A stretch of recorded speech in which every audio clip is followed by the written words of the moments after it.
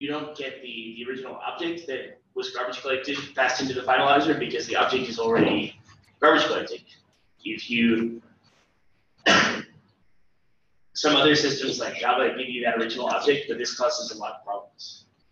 So at a high level, both weak references and finalization groups, finalizers are unreliable mechanisms. The garbage collector might never collect these objects, or might do it after a very long period of time. And it also may differ between different versions or different runs of the same program. So it's important to not rely on this too much. There's a, yeah. Could you name, like, in finalization group, like maybe finalize, maybe the register, like something that explicitly says it might not run or might not run soon? Or that's an interesting idea. I don't think maybe register. That's terrible names. Yeah, if maybe we could follow up. If anybody has ideas for names, that sounds great to include how this is a sort of failure-prone mechanism. What I did in this document was like I wrote lots of text about the different cases that it could fail in. And then when I got reviews, people put in like additional pieces of text about, which is good. Yeah. I'd like to share, this is really cool to hear about finalizing. It's like something that I've heard among other developers that would be a useful feature for building OpenJS apps. I didn't know it was being worked on, so that makes me excited. Thank you. Well, could you say more about the use cases that you care about? I'm having a really hard time thinking of one spot, but I definitely remember having multiple conversations that ends with if only we could have some form of callback into the garbage collector, implement some feature. But the actual use case is escaping me right now. So I'll get back to you on that. Oh, cool. That'd be great. I mean, I think it's been clear for many years that developers want this capability, and it's been specifically denied because there was fear about it being misused. The current calculation to add this feature is largely based on WebAssembly.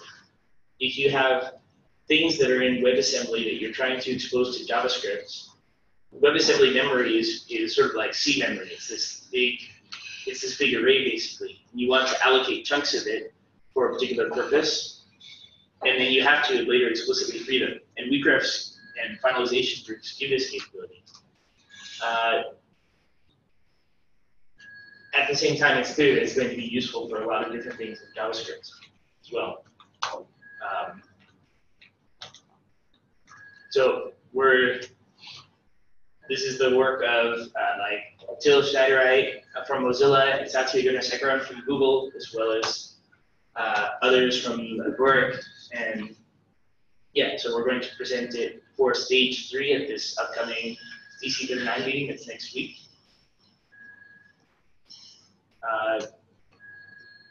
Any other thoughts? Or, yeah.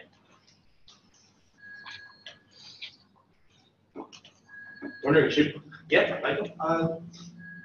Is there anything like run finalizers on Axis? Run finalizers on what? On Axis, like when you're shutting down your like nodes ended to run all the finalizers. No, they're not run. Should they be?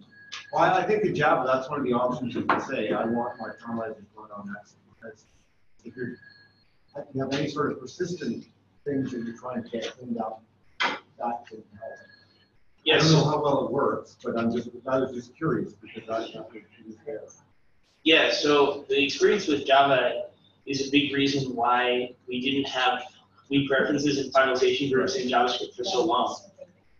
Like a lot of people in the JavaScript VM implementer community come from there's a lot of heritage and overlap.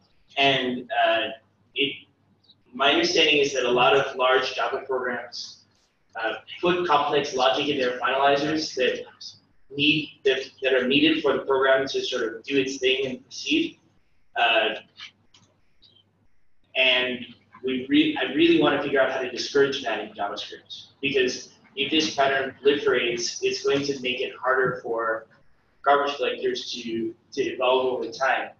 It's going to make life really miserable for garbage collector containers.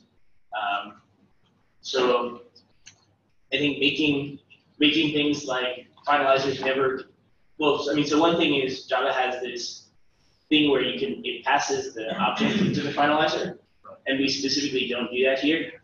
I think we should not include such an option about exit, because that will give another kind of case where people will get this unreliability and they'll be unable to base the program off of it. Bugs will be more obvious. Yeah, I don't have a particular use case. I was just curious. Well, I think I definitely agree about like passing in the object causes all sorts of crazy things. And then reanimate the object. Yep.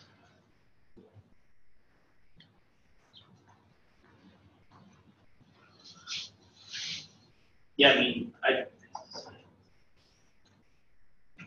do you think that it will cause big problems to not have this option to? I don't have any reason why to say that. Since it was there, I was curious. Yeah. It's trivial to wrap the API and create something that does like the process exit handler node to run the same code that runs independent decisions. I know people don't do it anyway, but it's something you can do from them. Great, and I encourage Node to not do that. I mean, I'd encourage that Node core to not do that. Of course, the ecosystem could do it. I'm publishing a module on NPM right now. Yeah. We are currently using the WeCraft mechanism that is provided by the to solve some issues with the old and deprecated domain model. So just so that you know that we had some issues and that solved it. And we might use WeCraft for implementing some sort of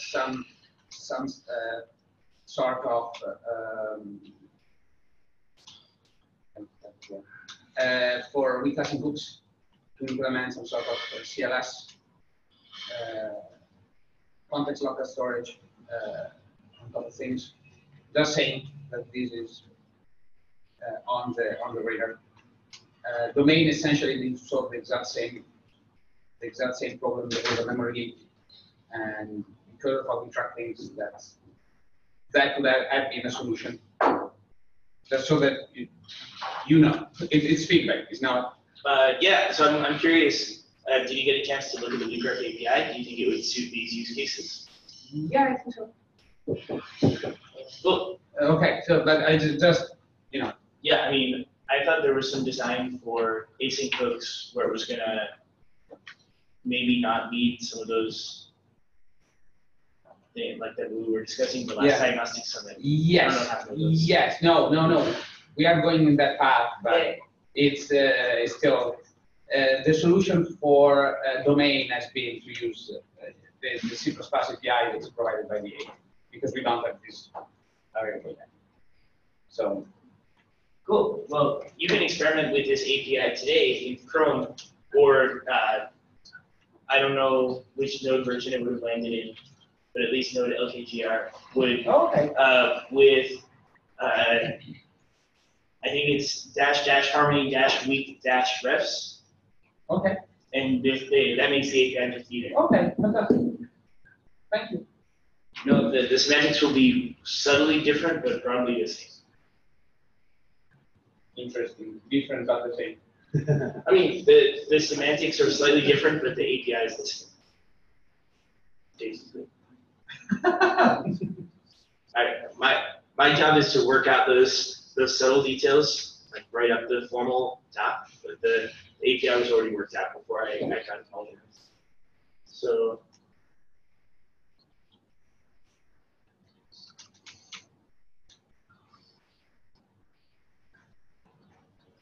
top level, wait.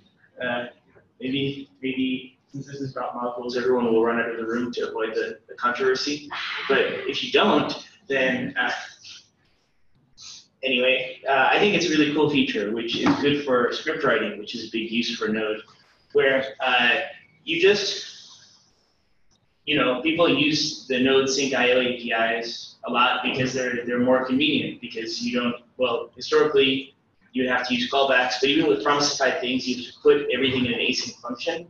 So if you just have a little script where you just want to do something, you have to like write it in a main function. And then like call it. But instead, what if you could just, you just have a wait at the top level. And with this proposal, it works not just with modules as the main function, but also modules at like the top level of the module graph, but it also works with modules that other things depend on. So if your module needs to do some initialization, which might want to contact a database or read some file, then rather than doing sync IO for that, you could do an async IO with promises using top level await. And a really important feature of this, which I think has the potential to improve startup time, is that if you import multiple modules and they all have top level await, their initialization code runs in parallel. So if one module depends on another, then that second one won't run until the first one is already initialized. But if you have two different modules that each need to do their, read their different files off of disk to figure out how to configure themselves or something, then those file reads can proceed in parallel because it's based on async await. And without that, like there could be some conventions with promises, like what if each module returns a promise of the export object? But that all gets really messy and kind of unscalable if you have a big module graph that all depends on something that's async. So that's why this proposal is added to the core of the language. Yeah, and so Guy Bedford and Miles and I collaborated on this sort of the details of the semantics, and also a long FAQ. So curious, any thoughts on this proposal or this problem space?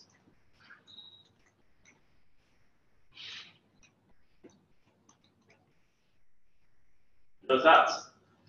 Right. Great. Perfect. A lot of people are waiting for this. Who's waiting for this? I am. Me. Oh, okay. That's good to hear. Yeah. I just have a question. What would be the argument against doing this? I sincerely don't know. So I'm just curious. Oh. Or if anybody has something why they would not. Could you repeat the question? Oh, I'm just wondering what the argument would be against this. I don't know that. Anybody here want to volunteer an argument against it? Against top level await? Yeah. We have Oxford data. Is it like the static thing where modules are supposed to be parsable statically and everything is synchronous and you can see the imports and exports easily, but if you have top level await, then the actual module body can do asynchronous stuff, and then the exports might not be available synchronously, and that might be, it's all about static, but it might create confusing semantics where there's this idea that you expect module loading to be synchronous. I think I don't, but one made that the particular hazard that you described is present in like this buggy example here. Like in the absence of top level await, you could just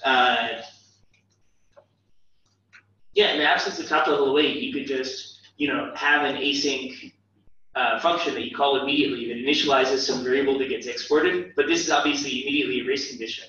People do something worse actually. They export it then. They export the module. Did people actually do that? I thought that was just like a Twitter thing. So people export. I've actually seen it. I didn't believe it, and I actually saw examples. People export a module that exports it then, and then because of promise simulation, the dynamic import will.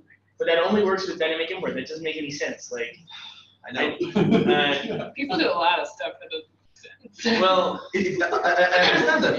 It's not like they're being reasonable in their own perspective, but it's not the way I would approach this particular thing? Well, so I'm really happy to see this positive response. Like working through this proposal has been talking with a lot of people who have these various different concerns, and we're trying to work through the concerns. There were some concerns about the execution order, and I think we've landed on this guy here. Well, like especially through guys' work, we've landed on a really, I think, predictable and like regular execution model that matches how modules work today. There were some ideas for like a slightly more radical change that we decided not to go with.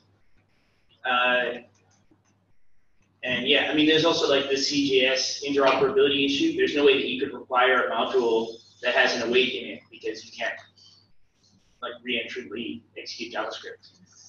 But yeah, does that answer the question? Yeah.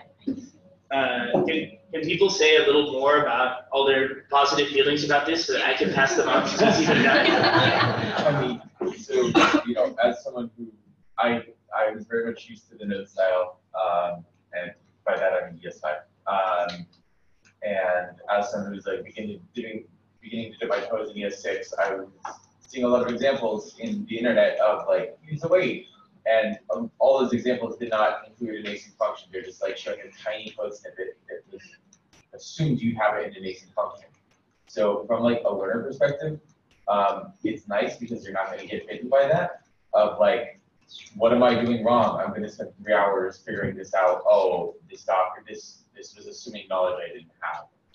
And so from that perspective, it's like you're making it easier for learners or beginners to use the platform and like understand these weird kind of removing the weird barriers. That's great. I'm wondering also if people have run into use cases where they have a module that's not at the top level of module graph, or one that is sort of deeper in the graph that others depend on, that would make sense to use this top level await for. Like I mentioned, accessing configuration files or databases when starting up a module. But then other people say this is an anti-pattern. You must not have this proposal because it will encourage people to do that stuff or something. That's it. Yeah, it's essentially, yes. Yeah, we shouldn't encourage people to do that. Well, no, people would do it. And to some extent, it will make their code a little bit less brittle, essentially because it's both a good thing and a bad thing at the same time. So it's kind of neutral. What's the good part that I can So bring the good part is that currently I see a lot of people creating boot hazards. So essentially they assign a module in Node. They assign a module.export within an async function. While they do it all the time. Yeah, don't look at me like that. This is real world code on how people use our stuff. good information? And having top level await on a module would solve that type of hazard, even though it's an anti-pattern anyway. So like, what should they do then? So they should be having an asynchronous bootstrap phase for their application. Right. Okay, that's what they should be doing. However, asynchronous is hard, and people coming on Node, they don't have the knowledge of setting up the project in a way that is reliable. Okay. And we make it very easy to set up the project in a way that makes you do like initialization in a not so great way. So do you think top level await provides like an acceptable default, even if they could eventually migrate to proper? Exactly. Yes. That is the answer.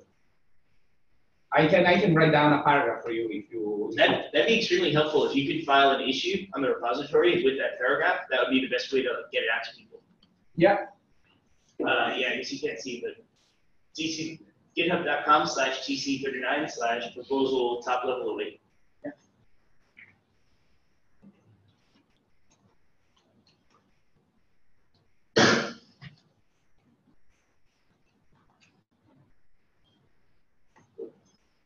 Are there implications for top level await in like a REPL environment?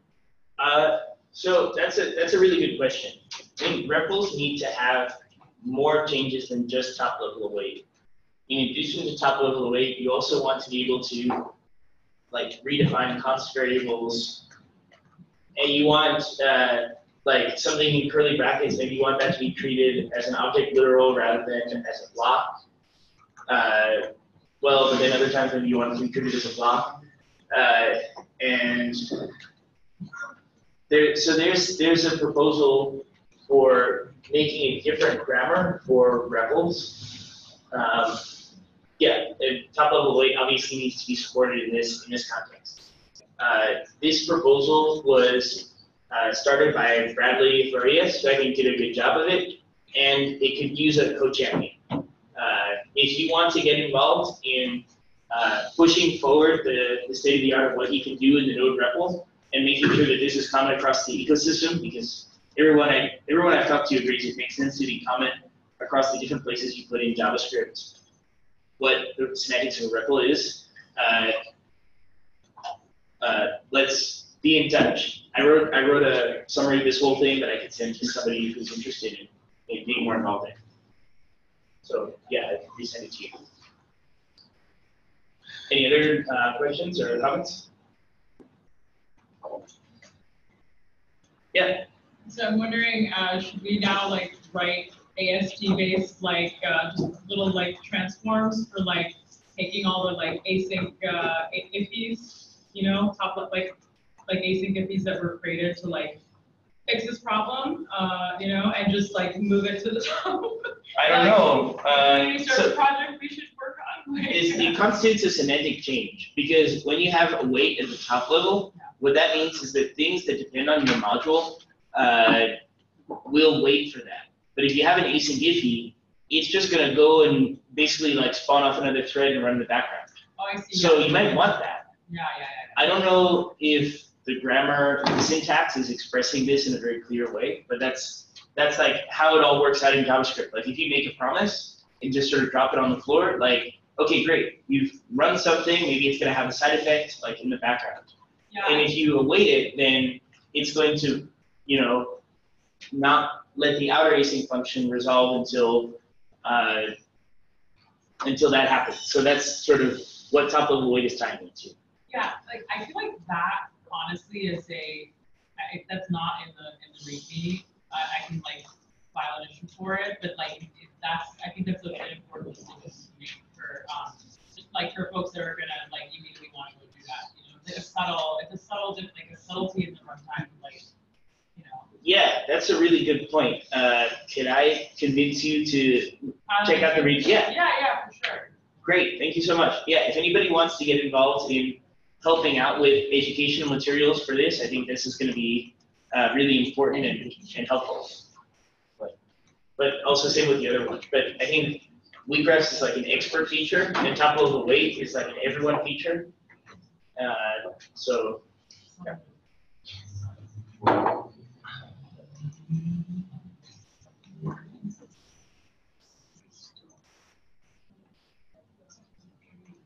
So finally, is Philip here? Well, the temporal proposal. This proposal adds a new date, except one that's like good. And it's a little different from something like moment, which is based around one big type. So it is immutable, which is different. But the bigger thing is that there's a family of different date types when you have different pieces of data. So say you have just a date, but you don't have a time. So we're talking about like May 29th, 2019, like a calendar date. This comes up sometimes in application programming.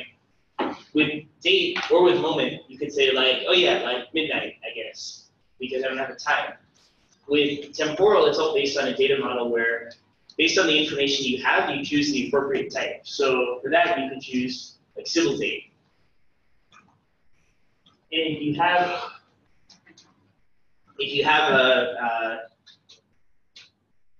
like a time that happened, a point in global time, then you would use an instant, sort of on the other end of the spectrum, where instant doesn't have a time zone, but you can also have something that does have a time zone. If you compare this with something like JavaScript date, JavaScript date's data model is just entirely broken because it doesn't have a time zone in it, but then it has things that act on behalf of do calculations based on the time zone, based on whatever the sort of local time zone is, which is just really weird. And then Moment improves on that by having a data model that's basically like zoned date time, where you have a time on the global timeline and a time zone. But this still lets you fall into sort of logic errors, where you might round back by a day because you're looking at the wrong midnight. And anyway, so in here you just provide the information that you have, and it has. Wait, this isn't the right file, but it has. We have a README and a polyfill, and it's at stage 2. We're looking into proposing it as a built-in module. Maybe it could be like std:temporal that would export these different classes.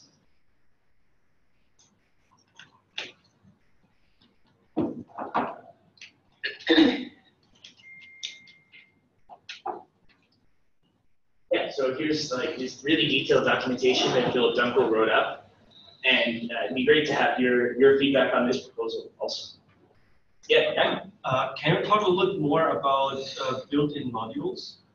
Like, is there any existing ones, or like, are there some rules that are going to be put in place for new features? What do you mean by rules? Like, if we just introduce this as built-in modules, then I would expect that other features in the future would follow the same pattern and end up as built-in modules as well. Yeah. Right. So are there some guidelines that are being discussed for what built-in modules should be? And there are guidelines being discussed. I don't think there's a great right about it right now. And so this is the hope from many people is that rather than adding properties to the global object, like we could just put saying, okay, symbol date, instant, zone date time, okay, they're all properties of global object, just like URL and text encoder and date and string. Eventually we might run into problems due to that with compatibility because it overlaps with somebody else's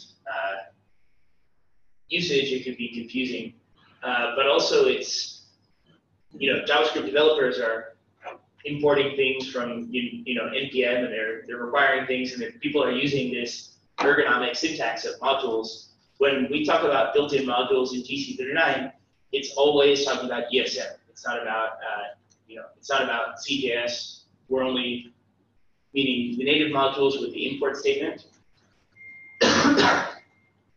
And the hope from many of us is that new features would be added in modules. This is something that Mateo's been agitating for a while. And we haven't really made up the decision yet. So there are various different ideas being thrown around about how built-in modules would work. Apple has a proposal that they would all be sort of frozen, which is interesting. Tierney brought up import maps, which is a proposal being discussed at the WICG, which seems to have pretty broad buy-in at this point, for allowing polyfilling of built-in modules and allowing sort of this extra layer of indirection when resolving a module specifier. Okay, resolving a module specifier, what I mean by that is when you see import and then some string, there's something that translates from that into like a node, a file name, or on the web to figure out what to fetch, to figure out where to get the module from. So import maps lets you add for each one of those a fallback list. So you can say for a built-in module, if that built-in module doesn't exist, actually resolve it to this other thing that has the polyfill.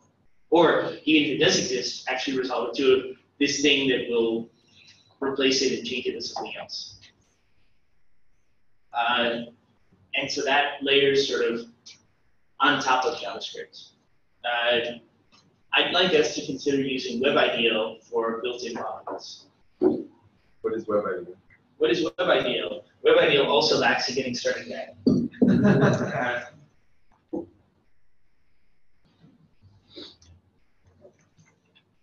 WebIDL is a special language that you can use to describe interfaces. Most web APIs, not JavaScript APIs, use WebIDL in their specification. And this is, so for example, text encoder and URL are in their specification, they include, it's sort of like a header file for WebIDL. So you could think of this as like a DTS file, but it's a little different from that. Because, so here, instead of class, it says interface. Instead of extends, it says colon. And then when you have like a getter, setter, pair, it says attribute. You have methods. Those are called operations. Anyway, this all comes from like Corba in its historical, the OMG. That's another. What's Corba? What's Corba? I don't know. It's like a competitor to the World Wide Web, kind of. Wait, what is it? Sorry. It's in the 90s. Oh my God. I wasn't even live. No, I'm totally live. Just Objects. They could be transparently across computers. And anyway, we sort of walked back from that. I think it's good to think about network boundaries. That was like one of the takeaways. But anyway, one thing that they had was this cool language to describe interfaces. And so this says we have a class with these sort of methods and fields. And it's really useful because when you have a method, for example, like this draw rectangle that takes these doubles. Okay, it's really weird that it says double. It should really say like number. But double basically just means number. It's just the funny way that WebIDL makes it. And so in JavaScript, when we have a function in the JavaScript setter library, there's actually a coercion that happens. So if you pass in a string where it says double, it'll cast the string to a number. So it'll call like to, as if you're calling the number constructor on the string. So it'll like parse the string. And in WebIDL, these conversions are the semantics of the IDL. So it's responsible for adding these type checks. So it could either throw an exception or it could convert one value to another value. And this is really useful at API boundaries. In Node Core, there's a lot of checks and casts that happen at entry points to functions. And I think historically there might have been security issues based on checks not happening. I don't know about the details. Anyway, or at least the checks have evolved some over time. And so I think this is a nice rigorous way to specify APIs. And so I want to look into whether we can use this for the new generation of the JavaScript standard library, adding a lot more things to sort of get good quality.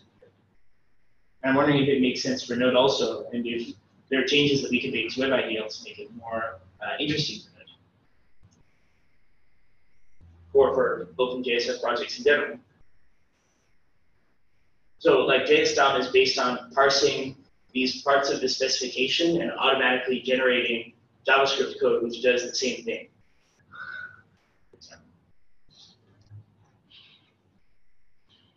Okay, any comments or questions? Great.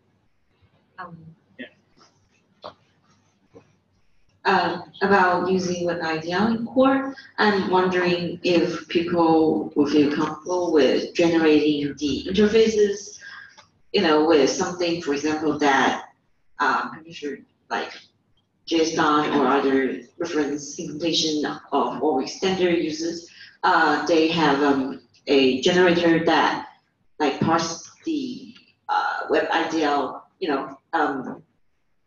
files, and then like generate a bunch of JavaScript file that implement generate the interfaces while leaving the implementation for the implementer to actually fill in. I'm wondering if people would be comfortable with using this for new web API implementation or convert existing web API implementations to it. For example, converting the URL implementation to use this generated thing instead of like currently we are like hand writing the classes in the web API specification, and it's not nice. There's some holes there. So yeah, just wondering.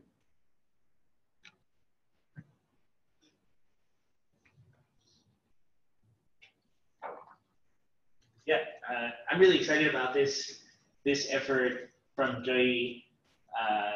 You know, browsers went through a similar evolution where they used to just have a handwritten C++ thing that kind of corresponded to the specification, and then everybody figured out, I don't know, maybe almost 10 years ago now, that it makes more sense to generate this stuff automatically.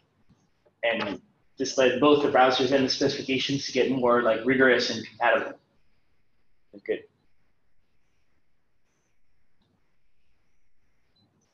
Any concerns? Okay, so are there any other topics that people would be interested in reviewing?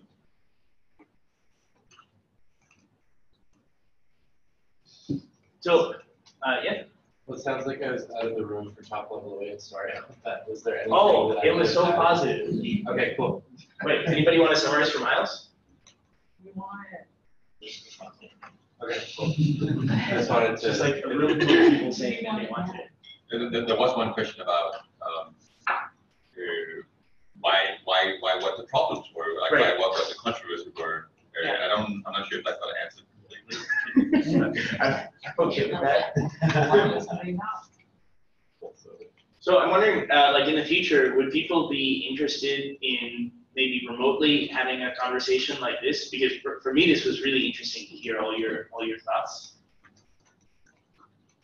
Yes. Okay. Cool. I guess one thing that's worth clarifying, because I don't know if it came up in the discussion. Can everyone hear me? Yeah. I thought about this. Top level weight right now is only targeting the module goal. It's not targeting the script goal. So that means CommonJS would not get top level weight. It would only be like ECMAScript modules that would have top level weight today. It doesn't mean that at this TC39 we couldn't in the future try to standardize it in the script goal, or alternatively that the node engine couldn't try to implement top level weight inside of like our kind of CommonJS, but it would like break everything. There's horrible implications. Yeah, yeah. There's CommonJS is like so deeply rooted in like the timing and the synchronicity of everything. And so are scripts on the web. So I think like the biggest motivation for top level weight I've seen is like if you need to conditionally load modules inside the model, do initialization. And because like we have synchronous APIs and have like required synchronous, like I don't think like I was stuck a bunch of times when I needed top level weight in ESM. Yeah. Was anyone here ever stuck needing top level weight in CommonJS? Like other than saving writing a sync function? You mean like using an NFV pattern? Yeah, like trying to do something asynchronous in a CommonJS model and being stuck because there's no top level weight. I mean, that's what I was describing earlier, but I don't think that's an accuracy. Yeah. It'd be nice for scripts, but I've never had like a necessity. yeah. All right, well, and if you're just writing a one-off script, you can just write it in the module goal and have top level weight. I think the thing that it will introduce is like there's patterns that we're used to from CommonJS that are not capable of being recreated in the module goal today, that you'll be able to do with top level. And that's maybe the main benefit of like, hey, I have this like asynchronous work, but I want like whatever's done after that work exported as a symbol. Like that is the pattern that it will make possible that is not currently possible in the module goal that we are used to in CommonJS and use that pattern a lot on the server side of JavaScript that we will lose as people transition to modules. But this will help us retain a lot of those patterns. Yeah, I'm really excited about that aspect of it. I want to encourage people whenever possible to still use the import statements and to not just switch everything to using top level weight with import, if only because it's more parallelizable on startup. You can see further ahead in time, the engine can see further ahead in time which modules you're using, and it can initiate those like file reads and bytecode generation a bit earlier. So, and it's more statically analyzable by tools. So please don't just start using top-level weight for everything. I don't know if anybody has suggestions for how to document that, because this is. Are people going to listen to that? I don't see why they shouldn't.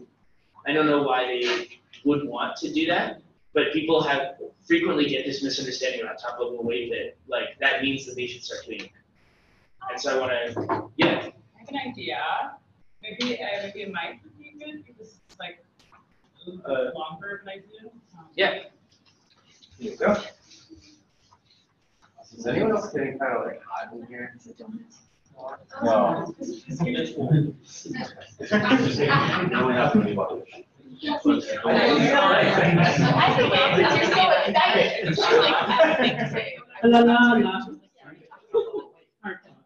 All right, so I have an idea. So I think, I don't know if everyone caught what I was saying earlier around the education, around like, you know, ifs and why you maybe shouldn't automatically just change everything to top level weight and like, so I think there's a lot of opportunity to do a lot of education around modules. And I was wondering if you guys would want to collaborate on a cool project that's like, I don't know, modules.dev. I bet like Miles probably owns that domain and maybe he can like give it to us. Fuck you, no, I want it first now. 3G, sorry, I apologize for missing that word. But basically to just have like a simple like one-page site that like a fun explainer that's super low, like low floors. Because I think there's a lot of misconceptions, and I think like learning about this stuff in a way that's kind of like node contributor approved, right? And like from folks from the TC or like in the node community, folks that are actually working on these things would be great. Like and very good for like the education and the ecosystem as a whole. And you know, having examples and you know, and having a place to also funnel questions from the community around like what's confusing, and then like extending out the educational aspect of the one-page site with like videos and or content. I don't know. It would be a fun project if anyone's interested in collaborating on that. Like thoughts? I'm excited by that idea. I knew you would be. Yeah. But yeah, so I don't know. Maybe we can. I guess what would be the best place to? We should just file an issue in the Summit repo on this, and we can continue the discussion there for anyone who's interested. Okay. Yeah. So, you know, thanks everybody for this really interesting discussion, and let's keep this going. Thank you, guys.